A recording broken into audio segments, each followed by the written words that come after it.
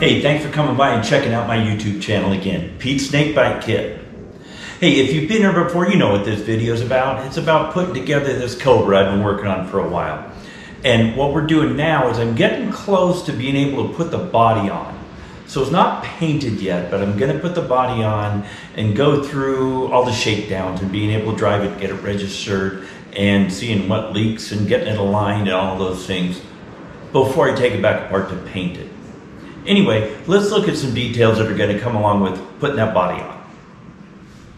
So here's what we're going to be working on here. The headlights I've got in, I'll show you those on the body. I've got the front marker lights put on the body. Going to need to put on the tail lights, the license plate light. Of course, windshield, that's going to be a bit of a project. That'll actually be getting out of the box and putting on the car once the body's mounted. I'm going to put 3 mirrors on it. Going to have a center mirror on the dash and then 2 side mirrors. I'll show you those.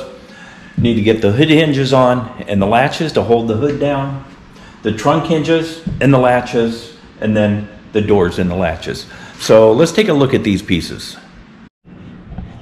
Do a quick walk around on the car.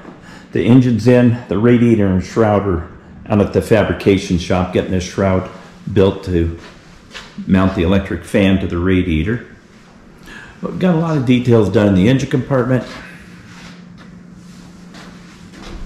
Got the dash in, got the seats in, got the seat belts in, got the side pipes on,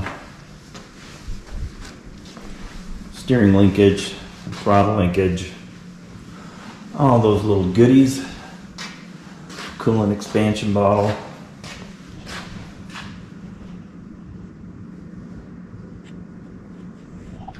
So here's the goods we still need to put on. This mirror, period correct, that's going to go in the center of the dash. And then I like these Radiator mirrors. I got these. I like the spun aluminum look. These are actually going to be on each side of the window frame. And I found these brackets that hopefully I can adapt onto the window frame. So those will be the 2 side mirrors.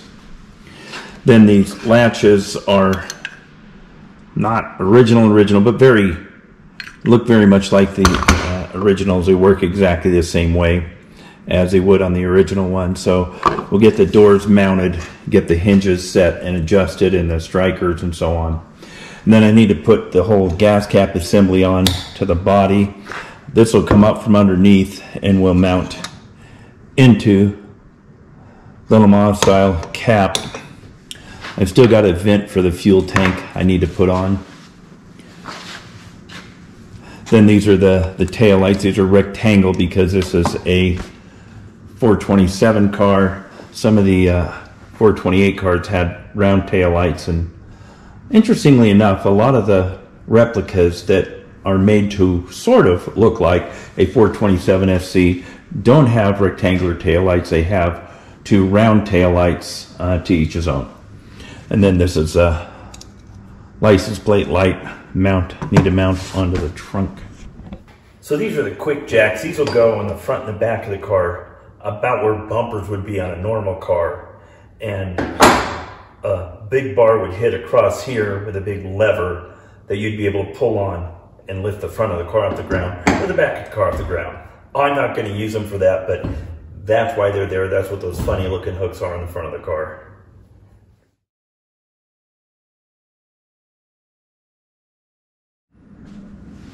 So I have the headlights in, we've got the front marker lights on, and these look kind of funny because they're tilted out to the side a little bit, because that's exactly how an original 427 Cobra was. Again, this body is taken from a 3000 series car.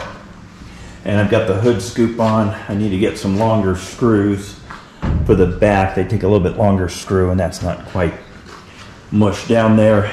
And then the latches for the hood I'll mount in there. So we're going to put this body on that chassis you just saw. Hopefully get this all done and running and moving in the next month or so and have some fun driving it. Okay, there you have it. Those are all the pieces and things pretty much that I need to get together, get on the car and adjust it and make it all fit and happy.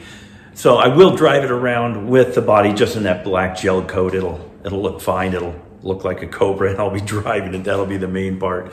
My plan is to get it all debugged and worked out, and then probably take it back apart towards the fall time of this year, and get it to paint when it's cold here, and I'm not going to be driving it anyway. So that's what it looks like. Hey, thanks for watching this video. Getting close to driving this thing around, so that's pretty exciting. Hope you're enjoying these, and stay tuned because there's going to be more.